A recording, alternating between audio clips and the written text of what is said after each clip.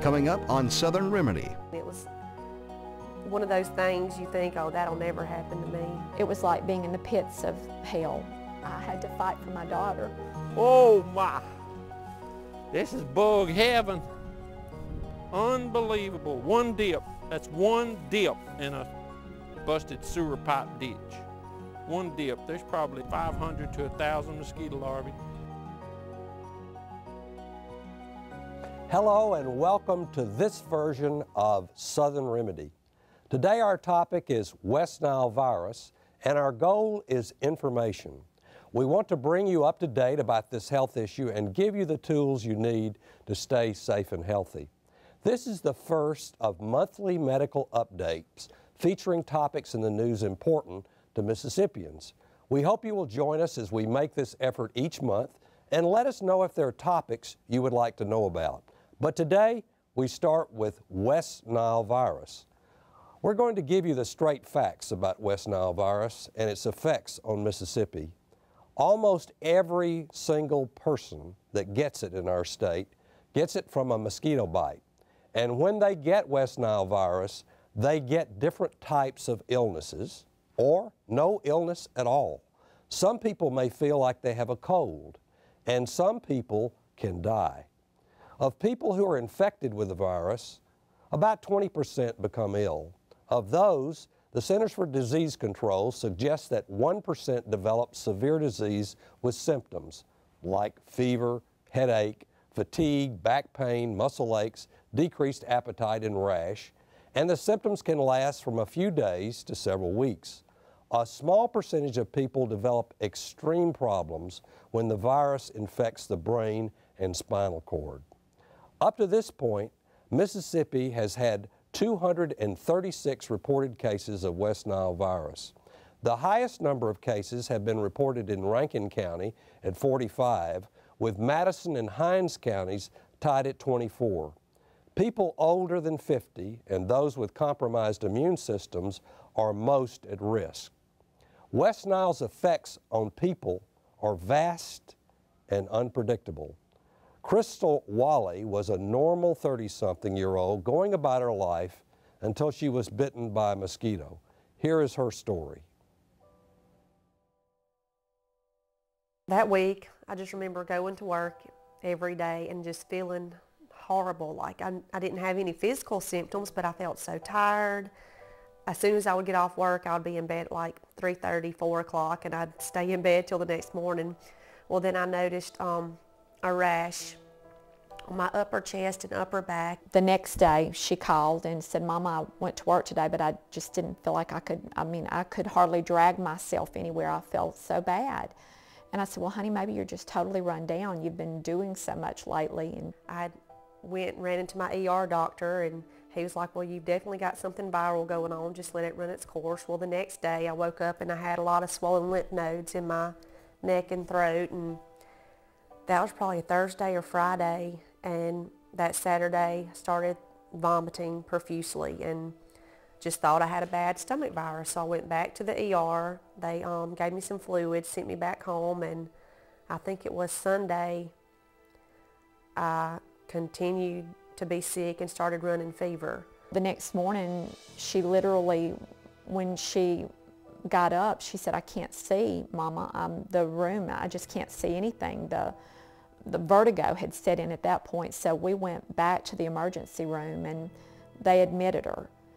And the vomiting got so bad that she literally was throwing up blood. To be honest, I don't remember a lot after that. I remember waking up one time, I was still in Wayne General, and I remember not being able to feel my right arm. I remember hallucinating a lot. I can remember seeing things, and I would tell my mom, and she'd assure me that it was just something I was seeing.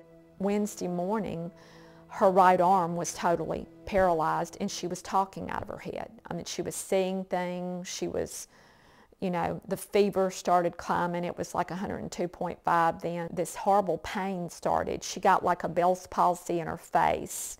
She couldn't, her mouth was affected, her eyes wouldn't shut, and it seemed where she had been able to put weight on her legs, like her legs were now becoming like spaghetti noodles. The only thing that she could do was move the fingers of her left hand, and she could turn her head from side to side. She couldn't lift it, she could turn it.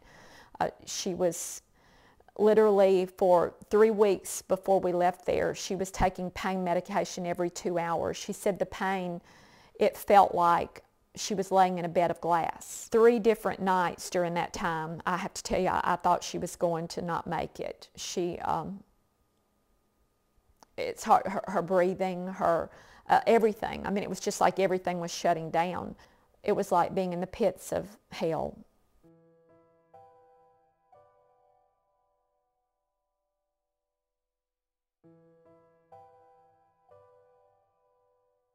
I remember the ride. I remember it was very painful, but yet in an awkward way, it kind of was relief because I think I was in so much pain, and I can still remember riding in the ambulance and hitting bumps. It was just like movement to my body because I had been, laid as a vegetable for so long. I think it was just kind of gave me a sign of hope actually to be out of the hospital and being transferred to Jackson. When we got to Jackson, they started her on a path toward whatever recovery we could get and to life, to going home to be able to take care of herself as much as she could. I pretty much came off most of my pain medication when I got to Jackson, and reality set in that I couldn't move. I mean, for the first 5 or 6 weeks, I don't remember a lot about it, but when I got to Jackson, I remember crying every day, probably 22 hours, I had the 24 hours a day.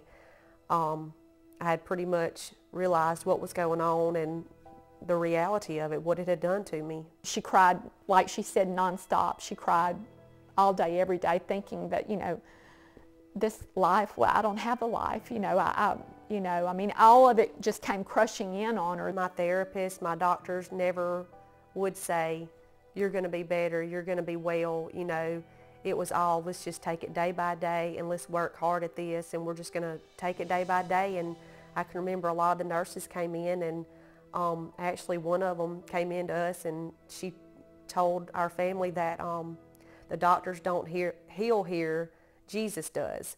And she said, we'll pray with you every day, and she said, we'll do everything we can to get you back to where you can have a functional life with your family.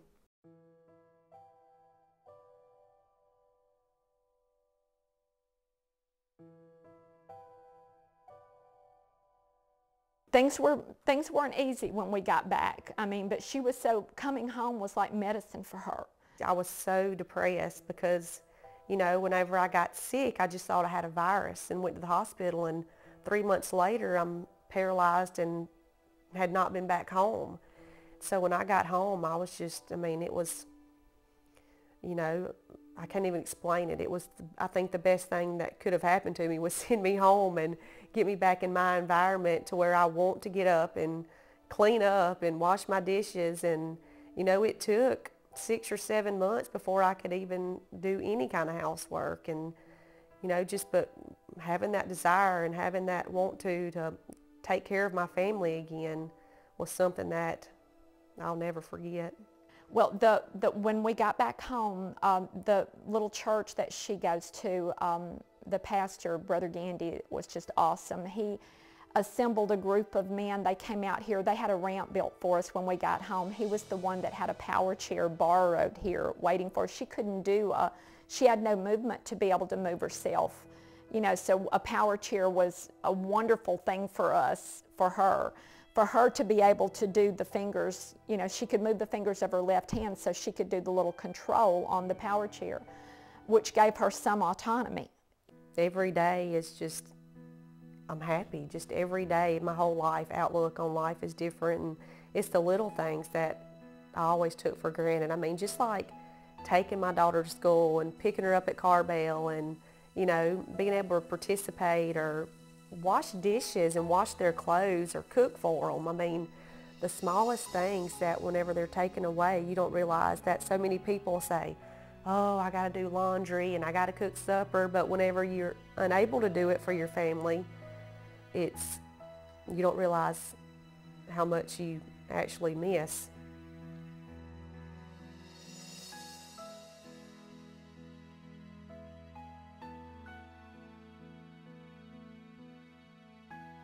It was over a year before I actually felt like I was going to be well, or felt like I was going to have a life that was going to be more functional.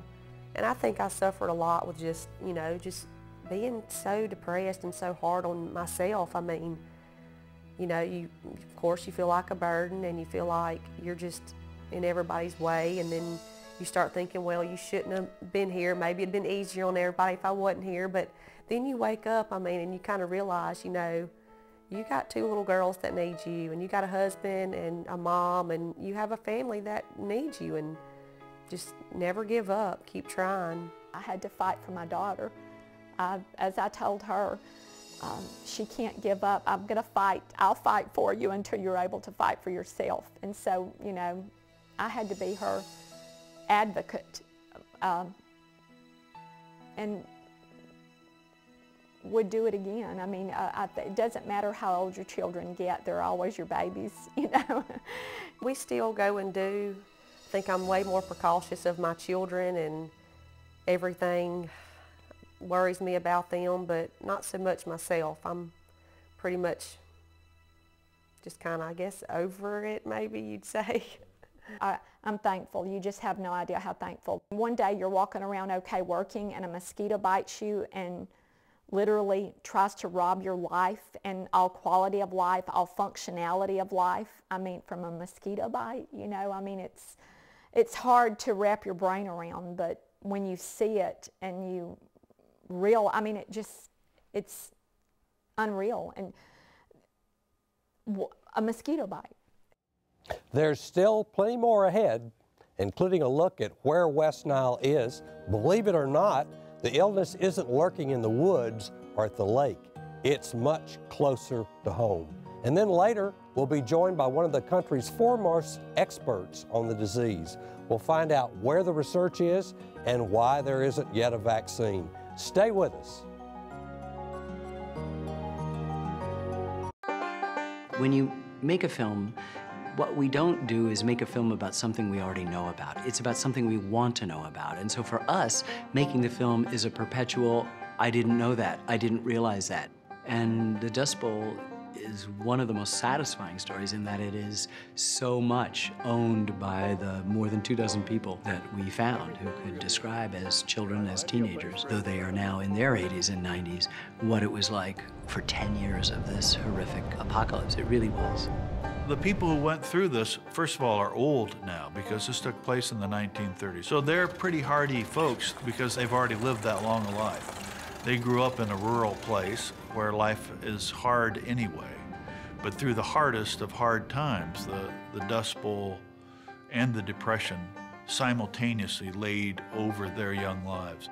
Our anxiety is, would there be people left? Would there be enough sort of critical mass to make it happen? We set out appeals through local PBS stations. Hi, I'm Ken Burns, and I'm asking you to help me with a new public television series I'm now working on, The Dust Bowl. We found a lot of people, and their collective stories began to suggest this kind of tsunami of complication to this, and we knew we had a film then. And that's that moment where you just say, wow, there's something here.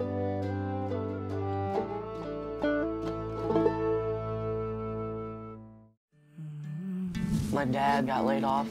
It's tough because my mom and dad are poor. I live in a shelter. I wish I never lived here. My mom kind of made a wrong turn. I'm hungry. I know, so am I. I think when I get older, things are gonna get harder than they are now. People don't realize what they have until it's gone. Tuesday at 9 on MPB. Summer and fall and maybe winter in Mississippi, they just come with mosquitoes. And in the past, that wasn't a big deal. But now that those mosquitoes might also come with West Nile virus, well, it's a lot scarier. So what should we worry about? Is it every mosquito, or do special mosquitoes carry the virus? We asked an expert.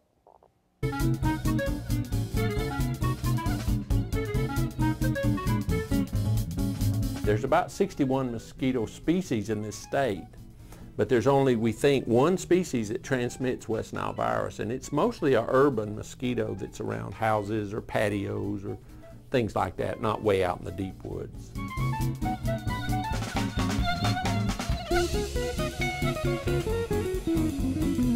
You probably won't get it out hunting or fishing or out in nature. A common lay person probably can't tell the mosquitoes apart other than big, little, black, brown, etc. The mosquito that transmits West Nile is a small brown mosquito. So right there off the bat, that's one thing that's helpful. If you live in the Delta or somewhere it's been a lot of rain and these big mosquitoes as big as a bird fly by or big as your fingernail and they have a shadow on the ground, that's not a West Nile mosquito.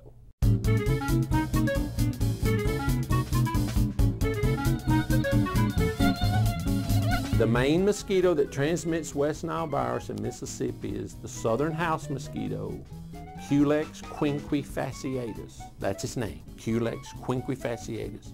Mosquito people just call them quinks. That's the mosquito that you should watch out for West Nile. This mosquito is a nighttime mosquito. Some mosquitoes bite in the day, but this mosquito is a nighttime mosquito. There's very little chance you're going to be bitten by a West Nile carrying mosquito in the middle of the day. Very little chance.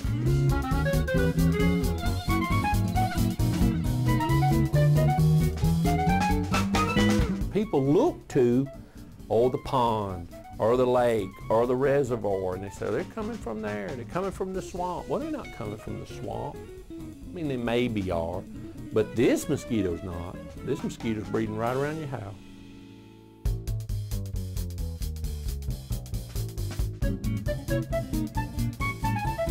Water should not, when it rains, should not come to the house and stand.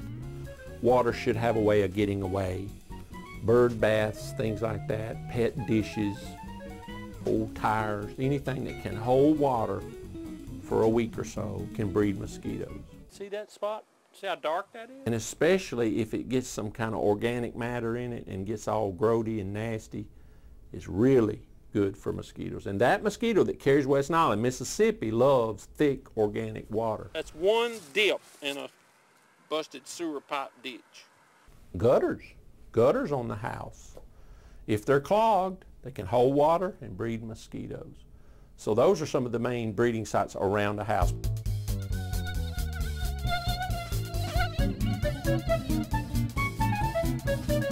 Now, if you live out in the country and have an on-site wastewater system, septic tank, it needs to be functioning properly. If it's malfunctioning and the water that comes out of the other end is septic, doo-doo water, they love it. They'll breed in that stuff. It should be clear. It should not be organic.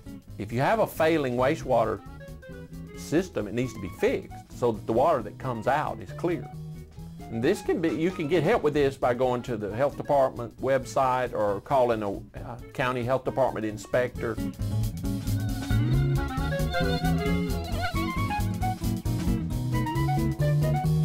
Oddly, mosquitoes can breed in the urns and flower pots and things in a cemetery. People don't usually think about that. Storm drains are a mess. Storm drains can breed the mosquitoes that carry West Nile, especially in cities or towns where broken sewage pipes underground, the sewage seeps into the storm drains. There can be pots or places or spots of breeding of those mosquitoes and nobody knows it. From the surface, everything looks fine, but there's really little pools or puddles of sewage water and they're breeding mosquitoes. If you are a homeowner and you live in a city and you see a broken pipe or smell sewage or suspect that there's broken pipes in your storm drain or in the ditch, I think you should call the Public Works Department or the Street Department and say, I think there's a broken pipe near my house, can you come fix it?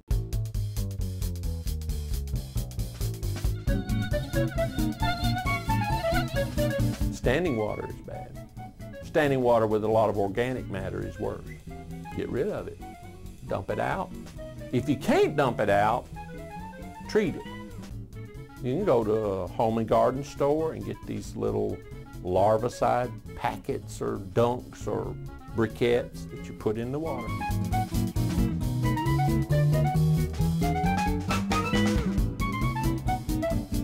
You can use repellents. You can spray your skin with repellents. Use it according to the directions. Whatever the directions say, that's what you do.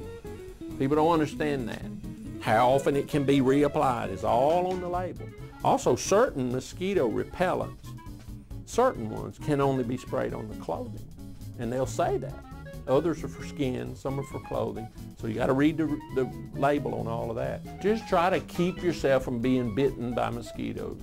You can wear long sleeves, long pants. You know, people say, well, I don't want to wear long sleeves. Well, the more you cover up, the less you have to slather up. Another thing you could do would just be behavioral. You know, well, there's a lot of mosquitoes in that patch of woods or this time of year. Just avoid it.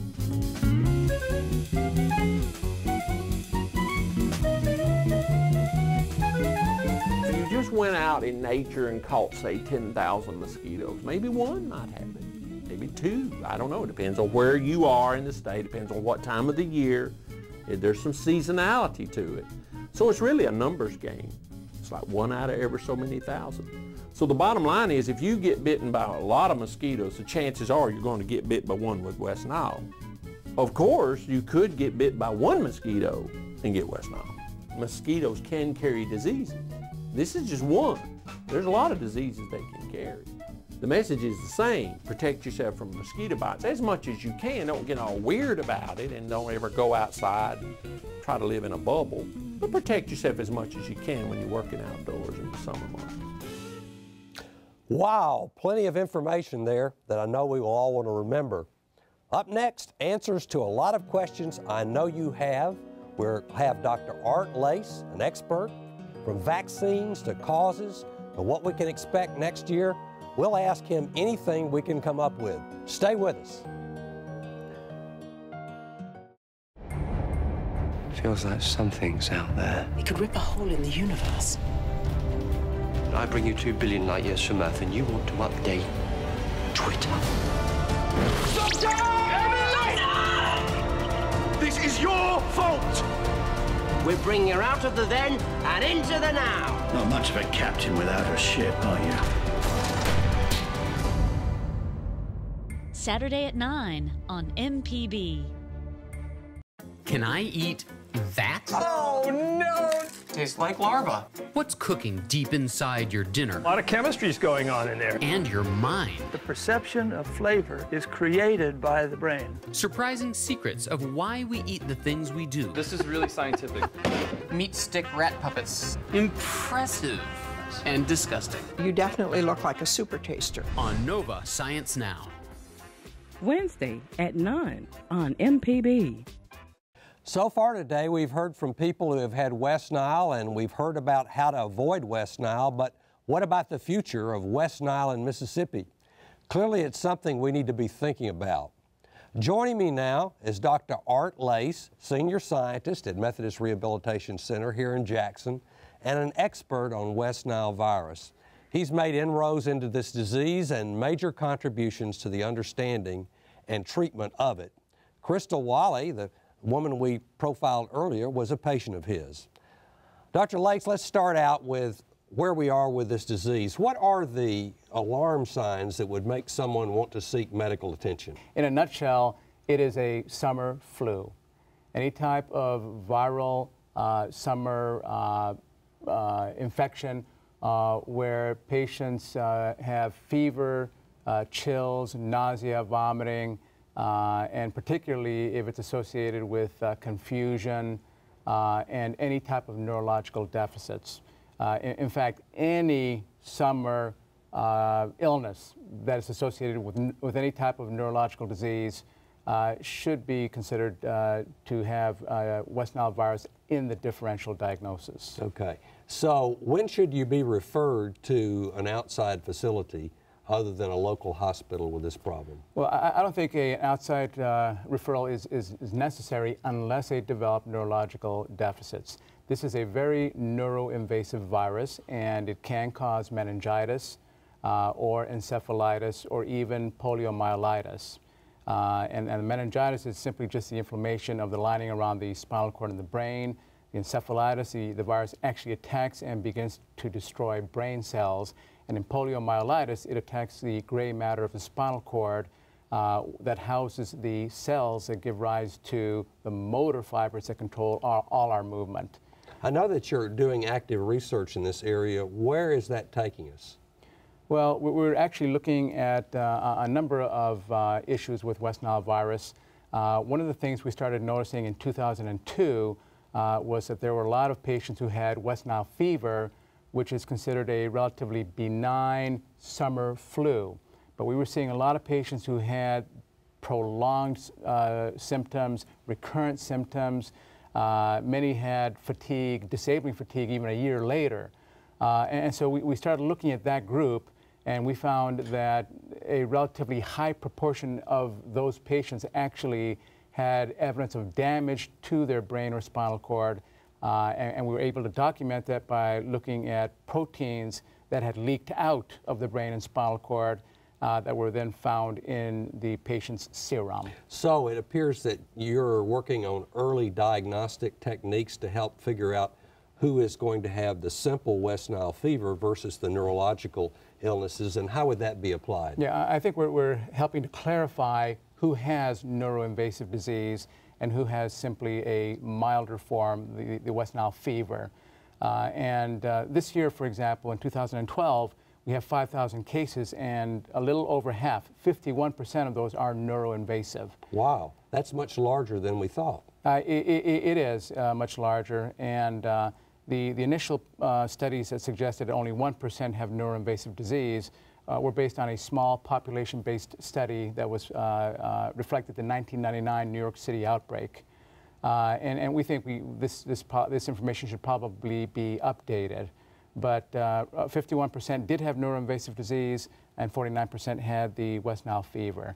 And what we're trying to do is develop some biomarkers that will reflect who indeed is developing the West Nile virus attack on their brain and their spinal cords. Well, thank you for your work, and thanks for being in Mississippi. We appreciate it. You're welcome. I want to thank Dr. Leis and all of you for being a part of the show today. If you missed any part of the program, it'll be posted shortly at www.southernremedy.org. If you have any questions for us, you can always drop us an email at southernremedy@mpbonline.org. Thanks so much for watching. See you next time.